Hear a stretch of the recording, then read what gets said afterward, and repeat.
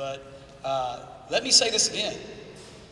We had a multi-million-dollar budget hole in our budget. The city of Greenville had a property devaluation of $340 million when I came on board. That's what I inherited, a $340 million property devaluation, the first devaluation since the Great Depression. The normal budget process is the city manager walks in with a budget, they drop it on the table, city council gets asked about 3 questions, maybe a little more. Very rarely are there any changes. Then the next meeting they vote on it and the budget's in. That's how it works. Well, the option was given to me, Mr. Sobel, by my city staff, recommended a tax increase across the board for every citizen to be able to offset this, as well as an increase in pay for all employees both years in a row.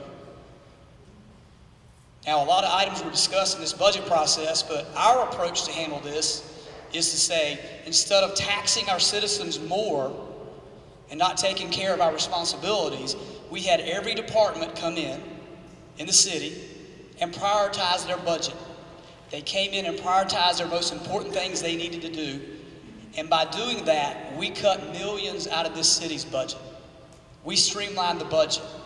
And while other municipalities were raising taxes in their cities, in our 2-year budget, we cut taxes by $4.2 million for our citizens.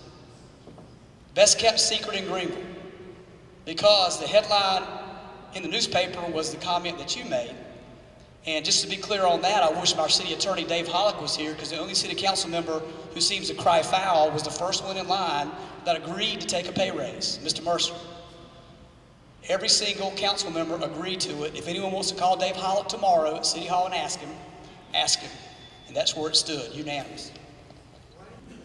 I've heard this question come up in many sessions where I've been out meeting people, meeting the citizens and learning.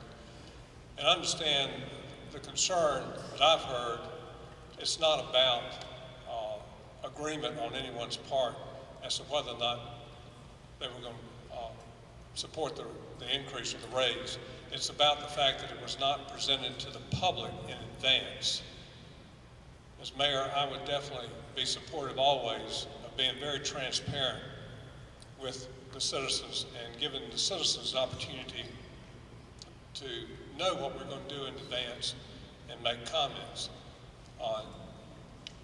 Also, from what I've learned, I'm kind of concerned about the fact that we didn't keep our city revenue neutral. It's a very common practice. What happened is our house values were lowered because of, the new appraisal value. But so they raised, instead of keeping the tax rate at the same amount, they lowered it down.